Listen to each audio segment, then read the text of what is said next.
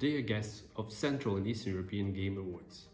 I'm honored to be with you today and very proud that Ukrainian game Sherlock Holmes Chapter 1, produced by Frogwares, was prized in such prestigious contest that I'm receiving on behalf of them as the best narrative game of Central and Eastern European Game Awards 2022.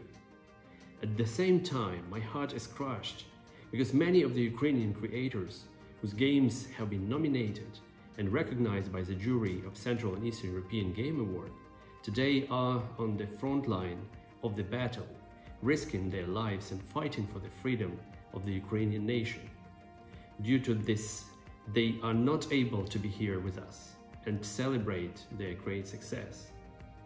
I would like to express our gratitude to the Polish nation for your constant support for Ukrainian cause, as well as to all the nations supporting our cause during Central and Eastern European Game Awards. You bring a new level of support.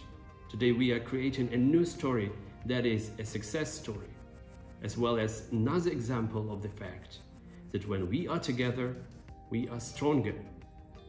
I hope that next year we will all meet together at Central and Eastern European Game Awards 2023 to celebrate Ukrainian freedom.